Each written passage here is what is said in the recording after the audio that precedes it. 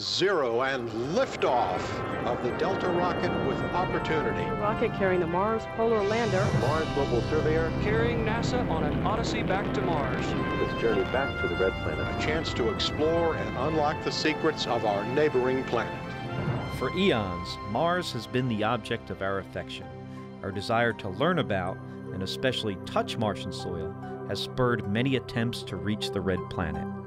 Most have failed. On November 5th, 1964, Mariner 3 was launched, but a failure in the protective shroud aborted the mission. Undaunted, though, a new team is set to carry on with our lofty dreams.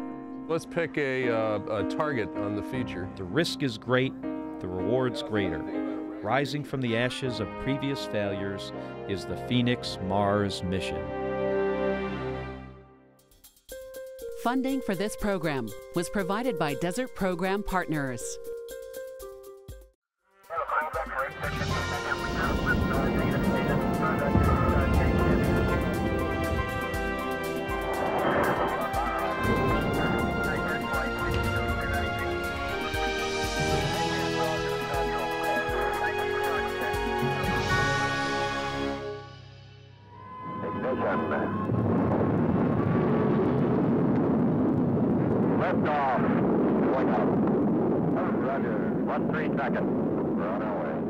Mariner 4 blasted off from Cape Canaveral, determined to discover evidence of life on Mars, the driving force behind most Mars missions. In 1964, just 7 years after Sputnik 1, the first man-made object to escape Earth's atmosphere, we were on our way to Mars. Using state-of-the-art slide rules and specially designed chalkboards, this mission actually reached its target. The spacecraft is flying toward Mars, about to pass within 6,000 miles of its surface. Mars resembles Earth more than any other planet in our solar system.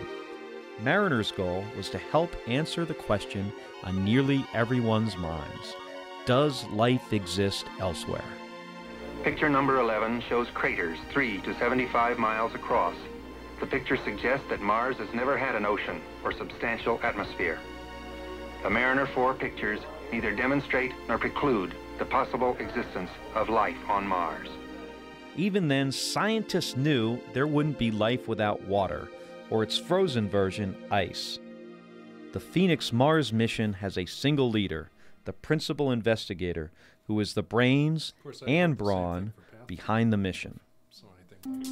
The primary cheerleader, shepherd, and orchestrator of all those gizmos, gadgets, and lingo. Phoenix is led by a veteran of previous Mars successes and failures, Peter Smith. First goal is to land safely on Mars. That's one we're working really hard on now. The second goal is to dig down under the surface soil to try and find an ice layer. This is an ice layer that was discovered by Odyssey in February of 2002 and has yet to be actually verified that it's truly there. NASA's theme has been follow the water. There isn't any water in the equatorial zone, it's dry.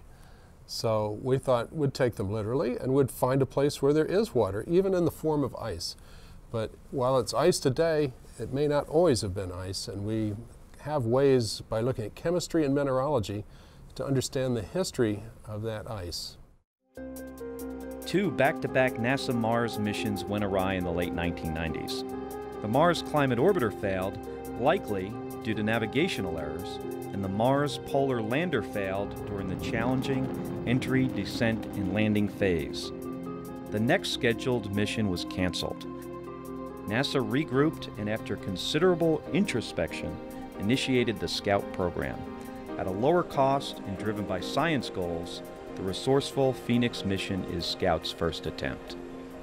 We took our instruments from Mars Polar Lander and Mars Surveyor 01, and we are using the Mars Surveyor 01 spacecraft. It seemed to us that having that kind of huge amount of heritage was really a big advantage.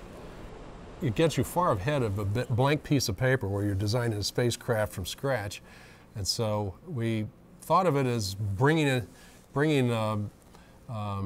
new bird out of the ashes of the flames that killed the old one, you know, so we called it the Phoenix bird. It's the resurrection symbol. Unlike the Mars rover missions still driving around elsewhere on the planet, Phoenix is a fixed site lander and can only sample within 8 feet of where it touches down.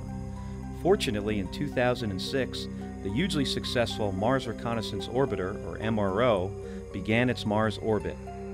With its high-rise camera, short for High Resolution Imaging Science Experiment, MRO could offer invaluable assistance to the Phoenix mission for selecting a tiny patch of real estate with only an 8-foot radius. The principal investigator behind HiRISE is the University of Arizona's Alfred McEwen. We got there in late northern summer, so the light was fading at the latitude of the Phoenix landing site, so we had to work fast. They did their best to pick the best landing site based on pre-HiRISE data. The hope was that we would just image that location and confirm, yes, this is a good landing site. So we imaged that location and found lots of rocks, boulders that they hadn't known about. And this was in October of last year, so I sent Peter Smith a little Halloween card here, and with the boulders and false colors for Halloween-like colors. But these boulders here, that one is a big one, it's maybe 3 or 4 meters diameter. But any boulder, even some of the smaller ones, 1 meter, they land on top of that. That's the end of the mission. This was definitely a scary sight for them.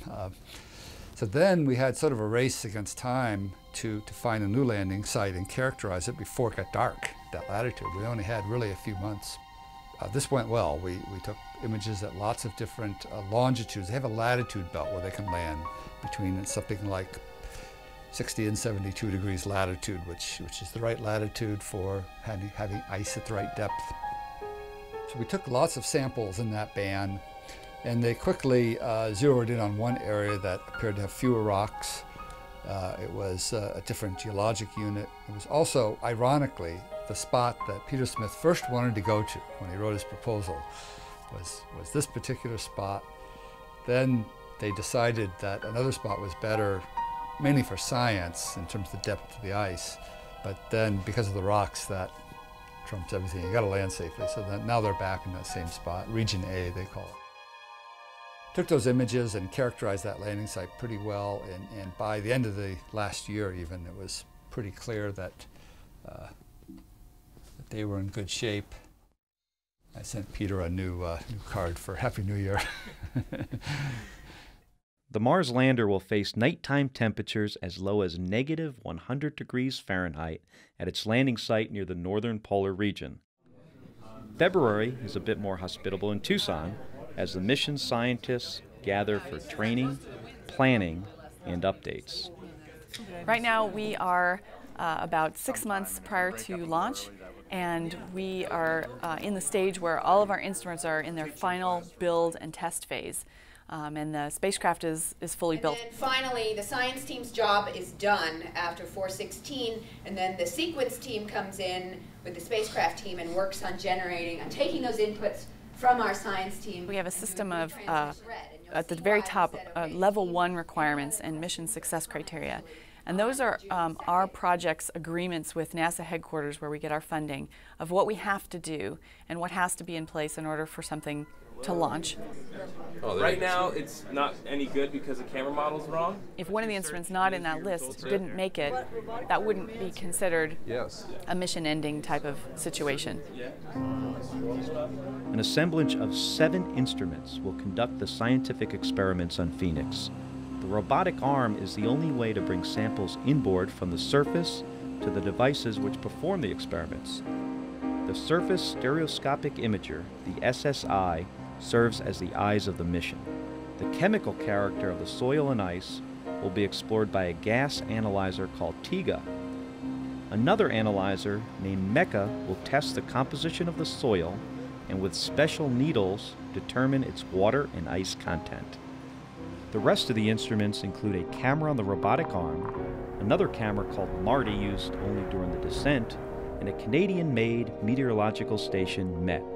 The MET will peer into the atmosphere with a laser called LiDAR. As far as Phoenix is concerned, the LiDAR will be an upward pointing instrument able to probe the contents of the atmosphere up to altitudes of 15 or 20 kilometers. I would say virtually all the instruments on Phoenix are all based on tried and true, well-developed terrestrial-based technology in the lab or on field applications in terrestrial applications. But when you take them to put onto a spacecraft, especially one as demanding as going to Mars, then you have to immediately be aware of the mass and the size. You know, to lift this thing and transport it these hundreds of millions of kilometers through the space really does restrict. With Mars, you have a rather small window of a couple of weeks every 2 years and to launch. And if you miss that window, then you're going to have to wait 2 years. The amount of surface wind will affect how much of a soil sample is blown away as dust and how much dirt remains for the instruments to analyze. Phoenix will measure surface wind by means of a telltale.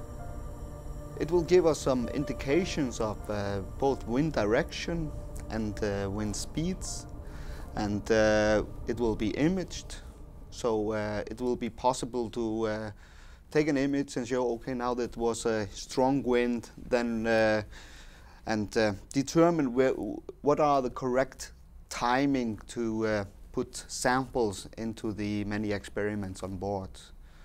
If one wants to get rid of the dust component, one would select a time of day where the wind is blowing heavily. But if one wants a time of day or selects a time of day with low wind speed, one will get the dust also.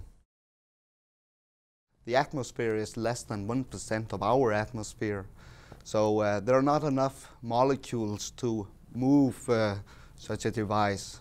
And so it had to be very sensitive, but still very robust, because on the way up through the atmosphere, our atmosphere, it will be exerted to forces that are 6 orders of magnitude stronger than it's supposed to measure. And that was the challenge, basically. During the launch, which is the most harsh treatment, while everybody is having a good time opening champagne and cheering, I will be somewhere throwing up. I know what it's going through at that time. A sour stomach and sleepless nights are not uncommon at this point in the mission for all those who are assembling their own instruments. Be back at 10:30. What's next? What's next? The principal investigator is not immune. He's also the principal worrier. It's going to be very time intensive, because getting the arm to just the right position. From a high level view, we're in great shape. When you look at some of the details, it's scary. And now you can click around on the image itself, just yeah, based on the we don't have any settings, it'll pictures show of that you right an now. outline. We had 2 major concerns several months ago. One was the landing site selection. See if there's any rack image of the same target. There aren't any, because this is based on the MIPL data that we had from a while ago. And the other was the landing radar. If it doesn't work, we don't know if we're near the surface or far from the surface, and if we don't know, we may have to burn so much fuel to be prepared that we may run out of fuel before we get there. We went from a rapid deviation from being on budget, on schedule, technically healthy, everything going smooth, instruments delivered right on time, to a month later, all of a sudden, the schedule's blown, we're out of money, we have technical problems that look insolvable. Where did this come from? I would not trust that unless we had some, some low independent measurements. I mean, I try to get low. For us, we have another 154 days, I think it is, to find all the problems in the spacecraft and correct them before we launch, and then after that we have no chance to do it. We're building the oven experiment called TIGA, and they had a major setback about 2 weeks ago, and they had to redesign it, rebuild it, requalify it, all in the space of the last 2 weeks. All the reworking of TIGA, the gas analyzer, happens in a spotless room at the University of Arizona. Today we're just a week or 2 away from actually delivering the instrument to Lockheed Martin. We had a problem with the mass spectrometer that we believe we fixed, and we are now testing to make sure that that repair is going to work. TIGA stands for Thermal and Evolved Gas Analyzer. And what it's going to do after we get to Mars is it's going to analyze some soil that we dig up, and it will heat up the soil and see if any gases are given off. And then we actually analyze all of the gases given off from that, from the sample coming out of the oven. We want to understand what has the role of water been in the past history of Mars. And so by looking at the different minerals and seeing how they've reacted with water, we can tell something about the aqueous environment on Mars.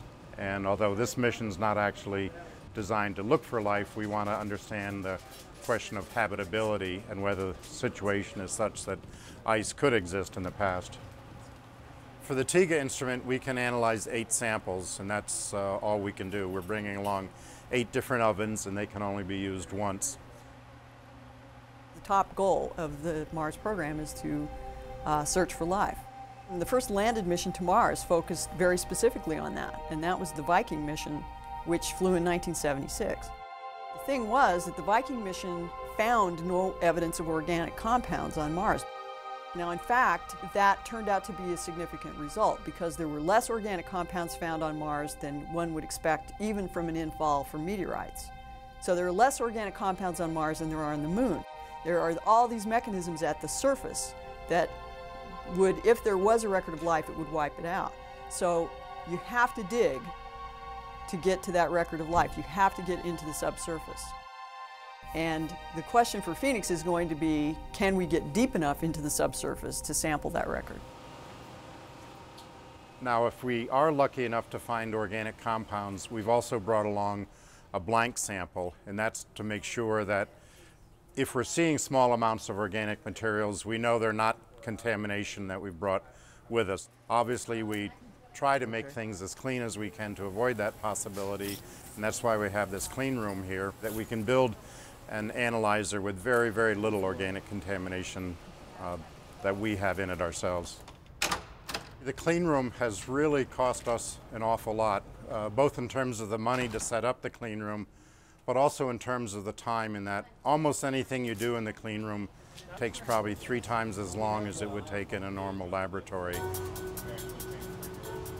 Right now, this is probably our most stressful time because we're really up against the gun of delivery, and we really don't have more than a few days left. And if things go wrong, or if some of these repairs we're making don't work, there's some chance we might not even be on the spacecraft, and we certainly wouldn't want that to happen.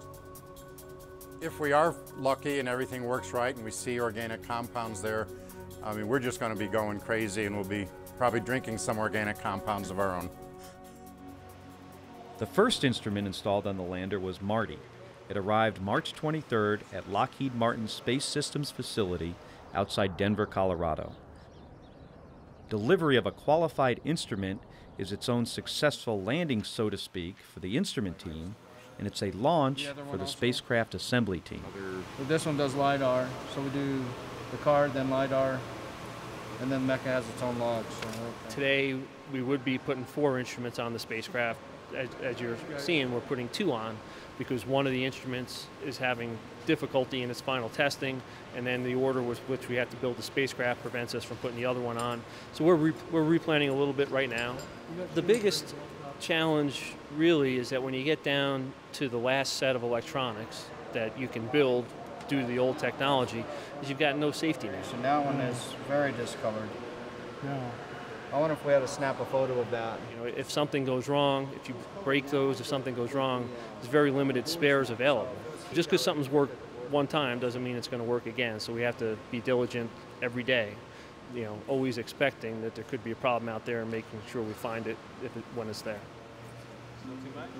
It's really an exercise in systems engineering and optimizing the design space. If you push on this here, something else is going to pop up over there. Having a planetary lander is an entirely different endeavor than building an orbiter. It's essentially 2 different vehicles that goes through a metamorphosis in between these 2 primary configurations. The real challenge between the thing is balancing the design needs of a cruise vehicle and a landed vehicle into a single set of design solutions that perform all the functions. So it's really like doing two vehicles in one. And what we have over here, this is what's called the back shell. The back shell is the outer part of the vehicle that protects the lander inside of it during its cruise phase to the planet. It protects it from all the heat and the elements of space. It basically is, it's a one-of-a-kind for this vehicle. There is no other engineering models or qual units or anything like that. It's a one-unit critical item, so if this were to get damaged or something like that, the mission would be over with before we launch. Most people on the mission believe that, you know, the entry, descent, and landing phase, that 10 minutes when you get to Mars, you go from 15,000 kilometers per second to 2.5 meters per second in 10 minutes, and transform the spacecraft from this capsulized vehicle down to a lander with legs out. You know, that's just so much to do in such a short period of time with absolutely no margin for error. Thank you. Once we get through that entry, descent, landing, we're safely on the surface. We got 90 days to get things done, and then time starts running out. I work on other lander missions, but I think most people will tell you that we've spent more time on Phoenix testing the surface phase of the mission than most lander programs typically do before launch, because we've got such a short window on the surface to get things done. We have to do what we call planetary protection assays. So what we do is we verify that we're not delivering any kind of spores or contaminants to the surface of Mars. So what we do is we clean and prep the bottom. Our planetary protection guy comes in and he does the sampling, and then what he does is take it to his lab and he puts it in Petri dishes and he cultivates it for 72 hours to make sure that we don't grow any kind of organisms, molds, so on and so forth. The engineer's function is to really provide the means for the scientists to be able to carry out their investigations. One cannot exist without the other. Right? Peter Smith is our PI. Peter's a great guy, and the bottom line is we're putting this mission together, and we're going to go fly this so Peter and his scientific team can get the science that they're looking for. It's a pretty cool thing. If you're an engineer, it doesn't get any better than building a lander that goes to Mars. For myself personally, the relief's going to come when we land. Everything up until that point is a step to getting to landing. Launch is a big milestone, and on an orbiting mission, it might be the biggest milestone. But on this mission, having been through the loss of Mars Polar Lander, I felt relieved on the day that one launched. I'm not going to feel relieved on this one. I know that we're working towards a landing as much as we are, more so than we're working towards a launch. The mission is a kind of mega team made of smaller but still grand teams. NASA gets the mission off the ground and into space. Lockheed Martin designed and built the spacecraft and operates it during its journey and throughout its life on Mars. JPL handles navigation and takes over flight operations for the nerve-wracking 7 minutes of entry, descent, and landing. The University of Arizona is responsible for the science.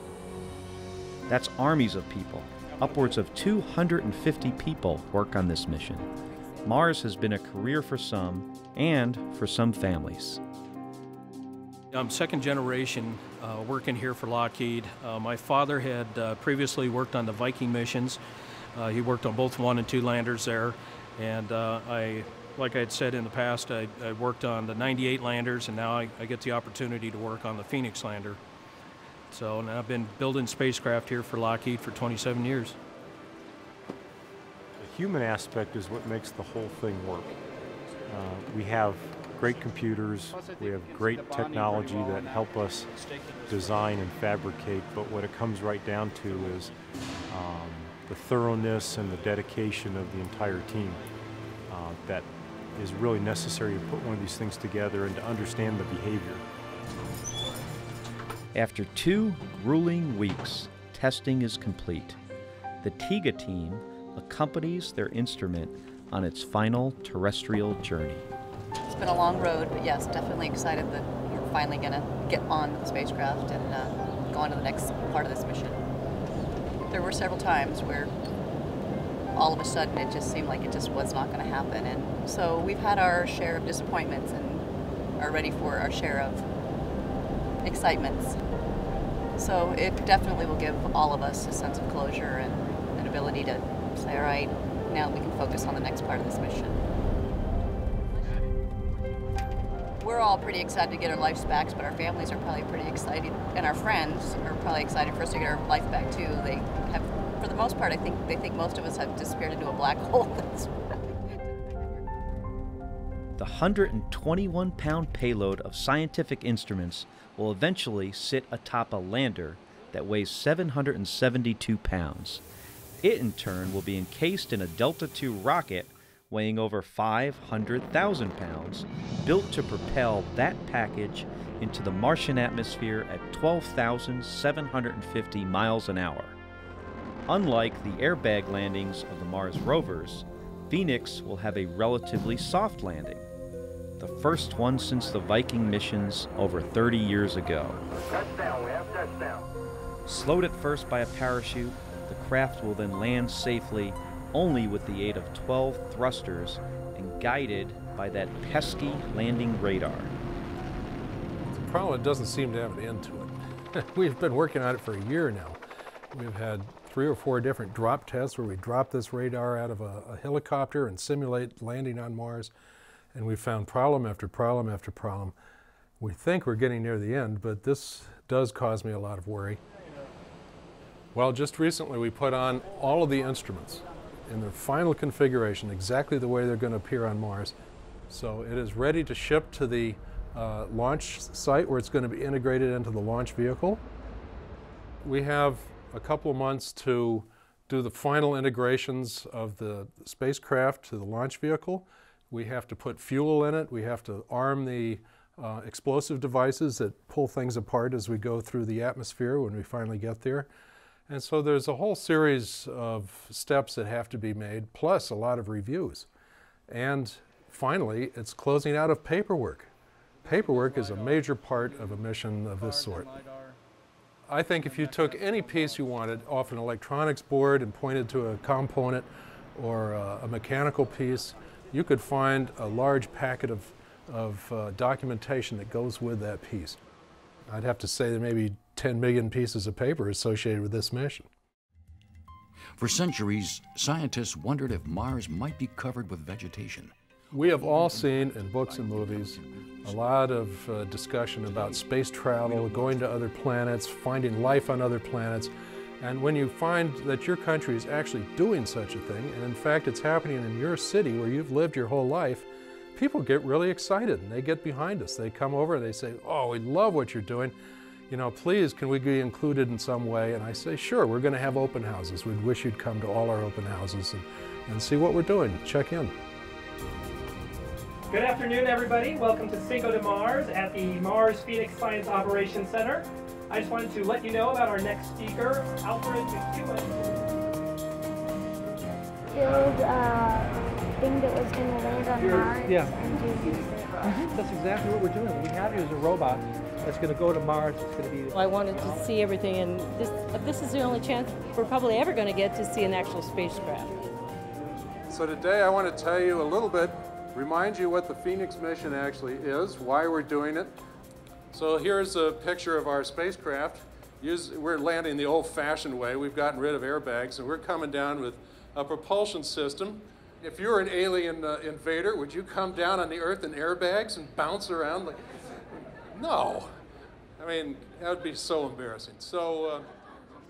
Assembled, wrapped and crated, the Phoenix is now ready to leave the nest and take wing. Its short flight to Florida is minuscule in comparison to its 422 million-mile journey to Mars. With great care, amid plenty of attention, the lander is under the safekeeping of many watchful escorts. Today's going to be one long day. The spacecraft left the Lockheed Martin facility at 4 a.m. Our flight manifest calls for liftoff from Buckley Field at 2 p.m. We're going to land at 7:30 p.m. East Coast time And if everything goes well, we'll have it buttoned up in the clean room at about 11:30 East Coast time tonight. So that's a pretty long day. We'll pull out, we'll get into position, and then winch in. So probably the safe spot for them would be on the opposite side. Overall, the media of interest for Phoenix through its entire life so far has been pretty high. We're going to have 13 media representatives actually flying with us on the spacecraft. Local news is here in Denver, and we're going to have some folks down in Kennedy too. You can see the nitrogen bottles there, so we keep a purge on it so it stays dry and clean. We're a little bit at the whim of the weather, but this time of year that's not particularly an issue. The spacecraft is designed for deep space environments, so standing out here in shirt sleeves isn't going to particularly be a problem. Okay, but I didn't want to bring it up there because I don't know who's all going to be in the aircraft right now. So shipping about 1 week early from what the original plans were. The testing in Denver has gone very well.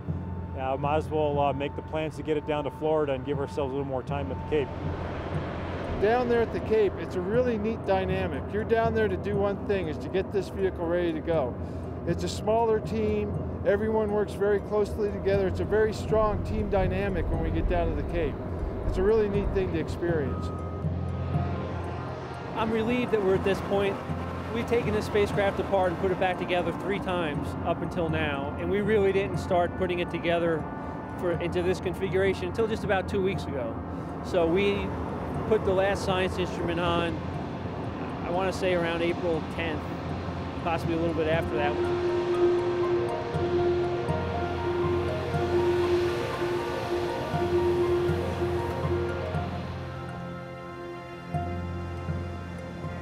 After an uneventful and sometimes sleepy flight, Phoenix arrives in Florida on the same runway that the space shuttle uses.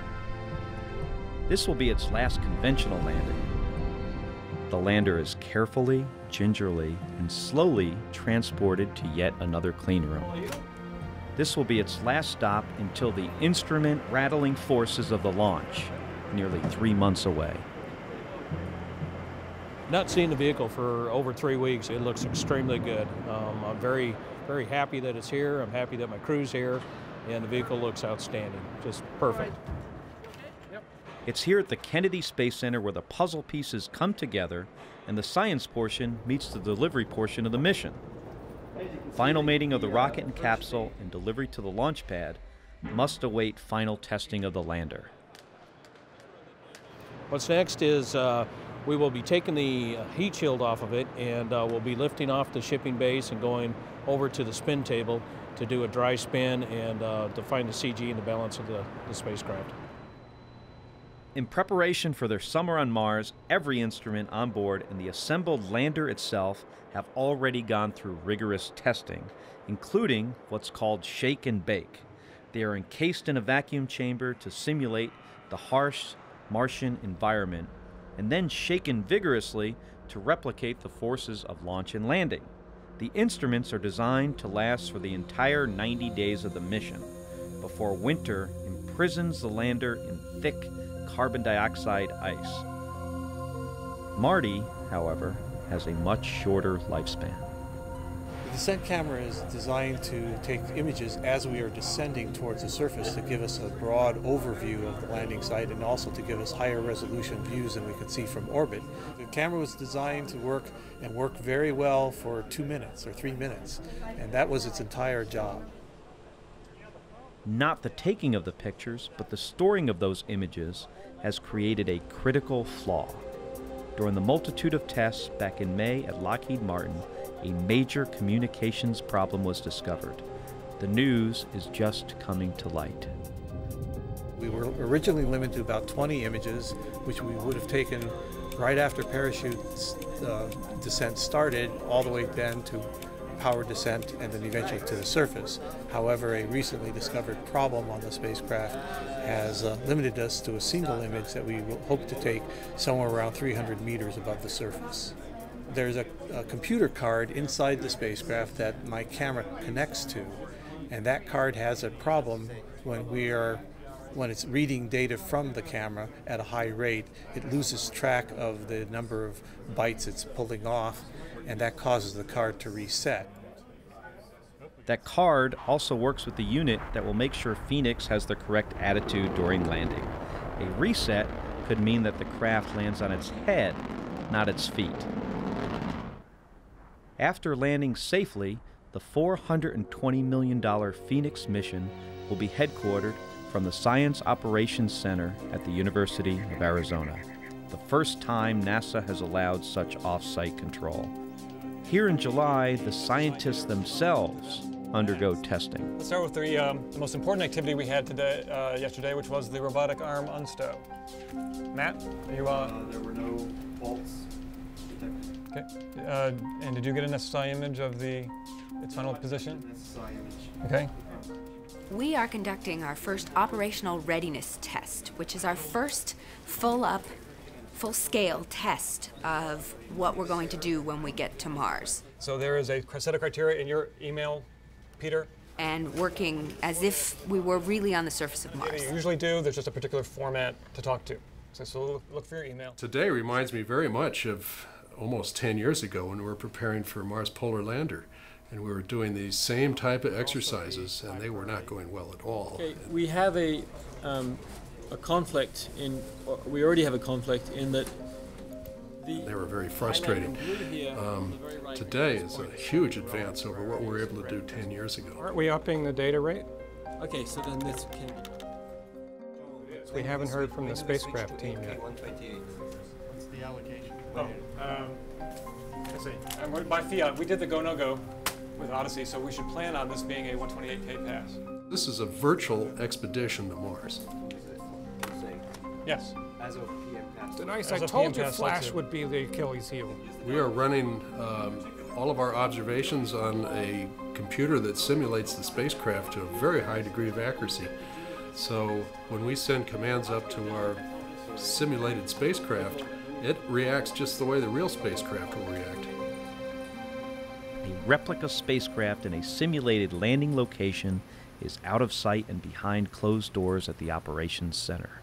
This will be used for testing commands and communication, both after landing, as well as during realistic simulations like this.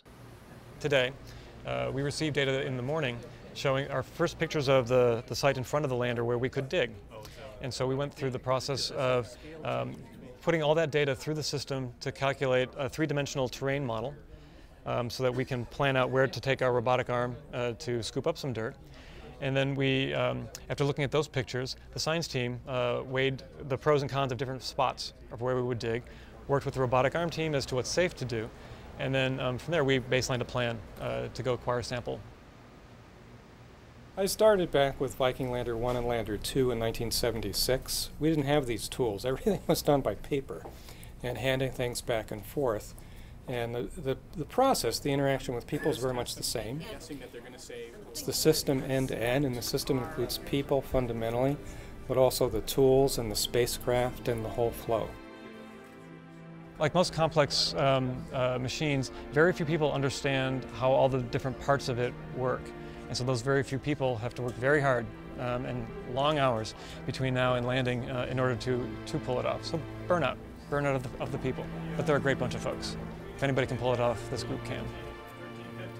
When we get closer to actually doing this on Mars, then the pressure of realizing that each day on Mars is costing you $4 million and you don't want to lose one of them. And they're very valuable. It's not just money. The money is just one way to look at value.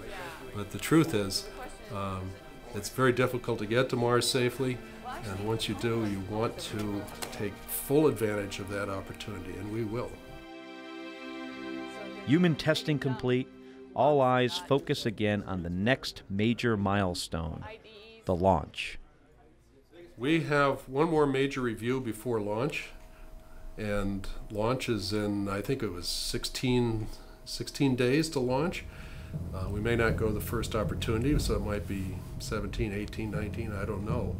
But the probability is that we will launch in the first 4 days of our launch window.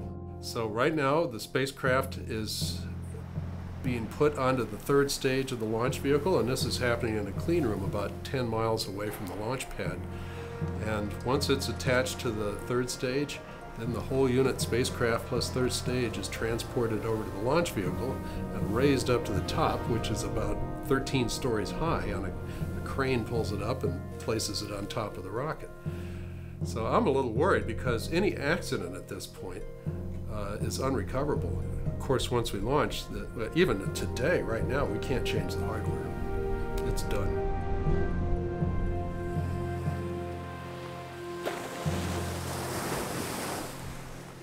From the beginning, the controlled explosion of rocket launches has always been quite a spectacle. Not just for those close to the mission either.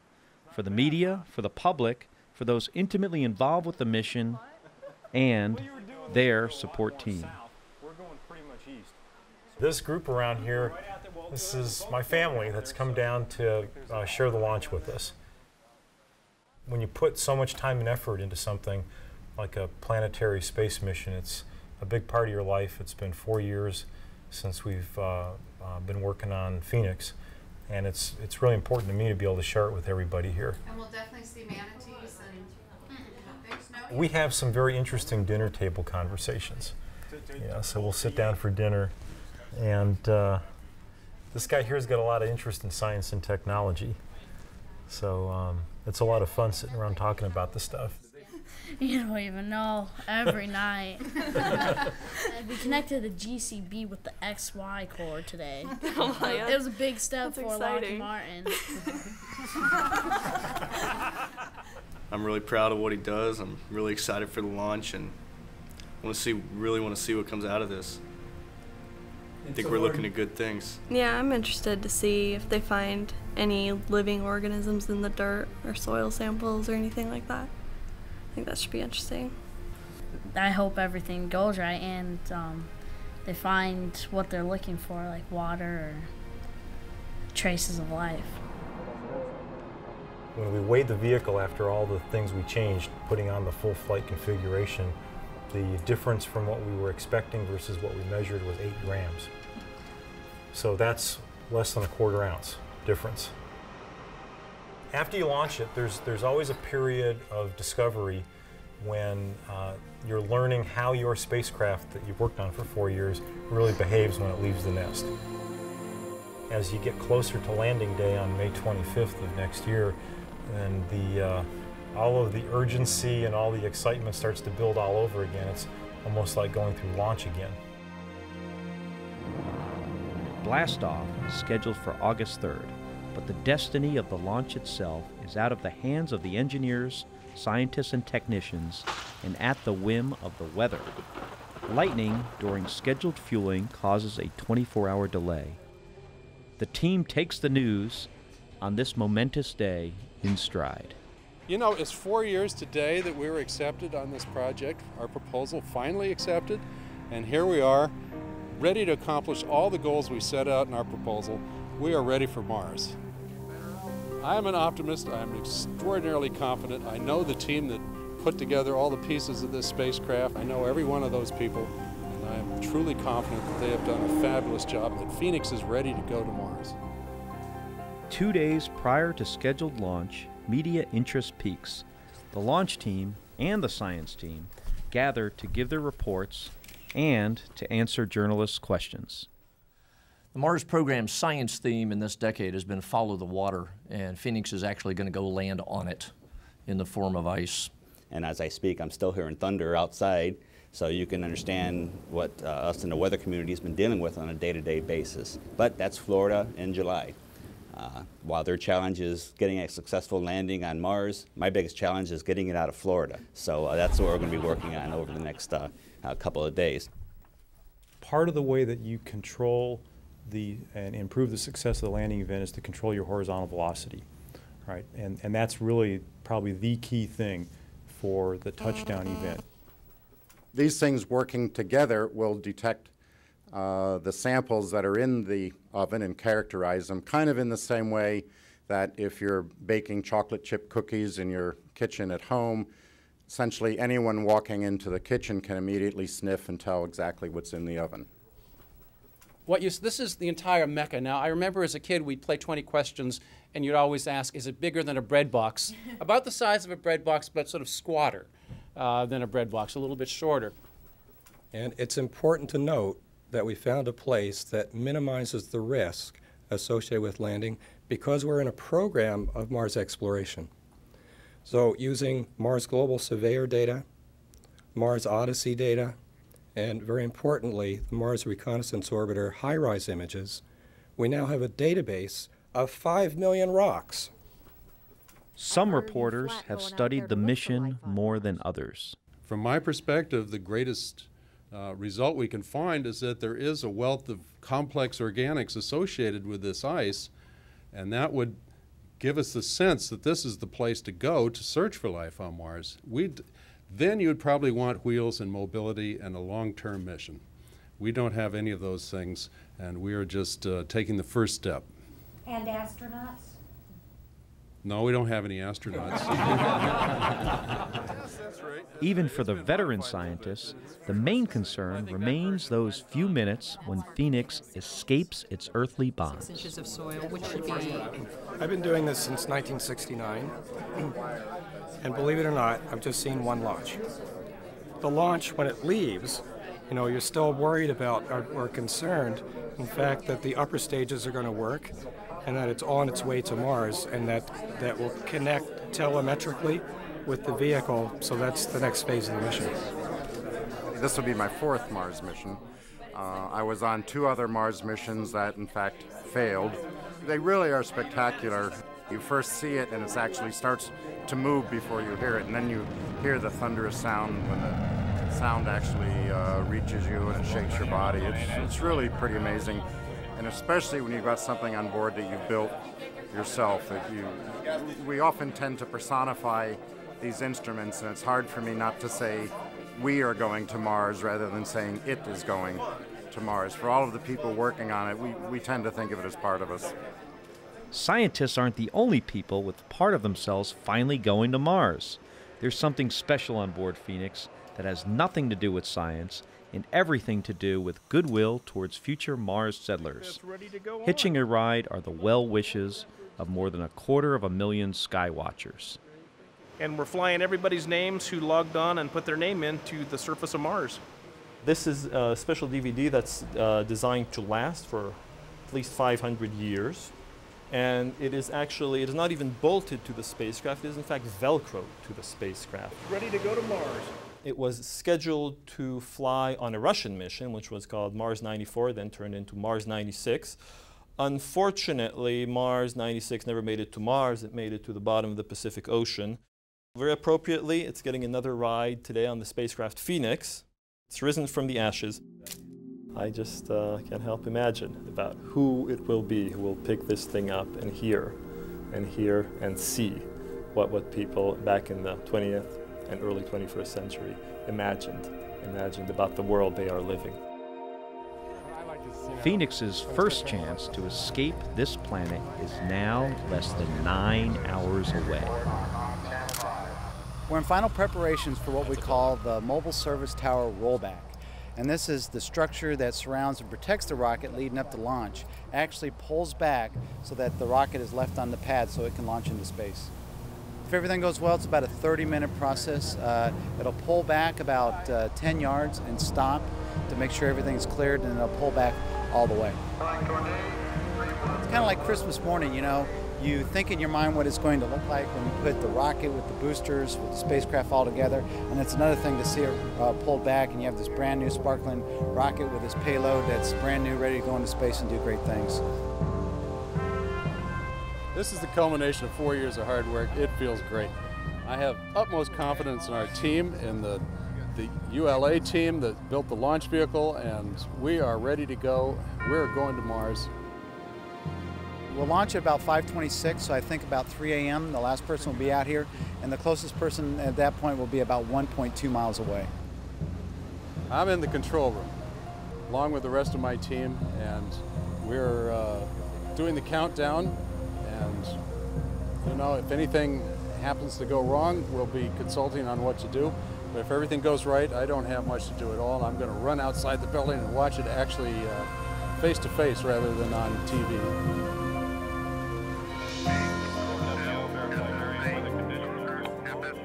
Weather is go. DLC on channel 1 following personnel report ready to proceed with the countdown. Morning, how are you? Fantastic. Ready to proceed with the countdown. Remain. You go up there and you see this whole tower, and you don't even see the rocket. It's like this, you know.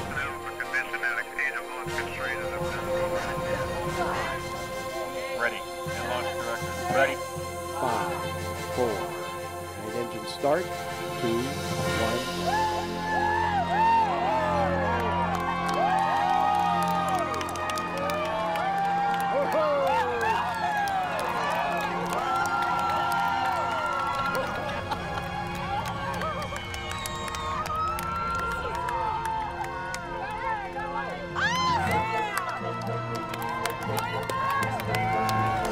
Waiting a long time for this. Long time.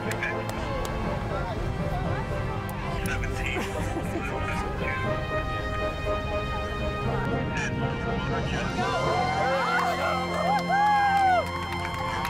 How's it feel now? No words. I got no words. It's unbelievable. I think what's next is a little party. Wow. There you go. We gotta learn how to run this thing now that it's off the ground. We're spending months and months and months just getting everything working, waving goodbye. But this is going to be a tough thing to run. Oh, it was fantastic. 4 years of hard work, and we finally see it to go off and head off to Mars. It's just incredible. Congratulations. It was great. It was a beautiful light show. I mean, it was everything. The best launch I've ever seen. It's so fun. It's too bad Peter's not here, but I know he's celebrating. Let's go. All right. Another launch, not quite as important. We got to wait about another hour before we know that everything is good, because that's about when we start talking to the spacecraft. But it feels good. It feels great. Tiga! Tiga! Hey, hey! Well, you don't see airplane contrails for that. No.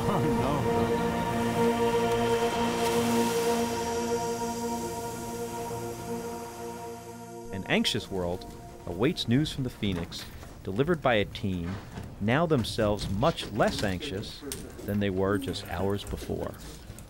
Well, there's a lot of smiles around this center and around the country today. Pretty exciting morning. Phoenix has left Canaveral Air Force Station. The next stop is Mars. It's pretty cool. It doesn't get any better than this when you're in this business, to put a spacecraft up and then wait for it to call home and have it respond the way it did. So we're all thrilled. It's 295 days for our entry, descent, and landing, where we get to do everything that was done today, but we do it in reverse. We go from the velocity we're in now down to 5 miles an hour in 7 minutes. Be a lot of fun. Come see us in JPL on May 25th. From the position I was in, it was headed directly towards Mars, which was near the Pleiades. The exhaust gases from the solid rockets were still there in a cloud, and the cloud was slowly being pulled by the winds. This cloud turned into what looked like wings and a beak and a long tail, and looked amazingly just like a phoenix bird. The message to me was, the phoenix bird has risen. Like all the previous journeys into the heavens, the Phoenix bird has risen, not just because of the mega team.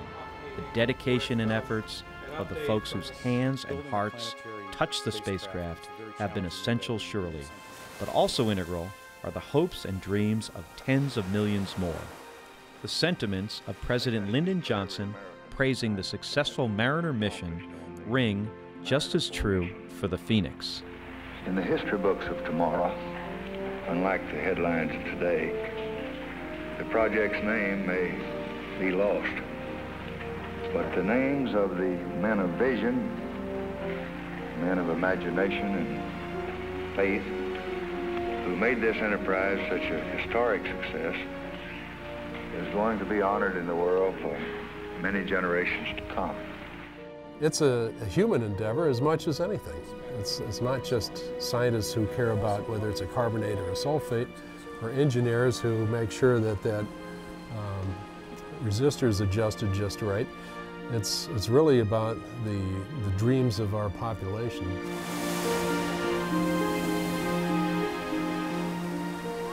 everybody is just waiting for that day when the announcement comes that something absolutely incredible has been found on Mars. It changes our whole way of thinking.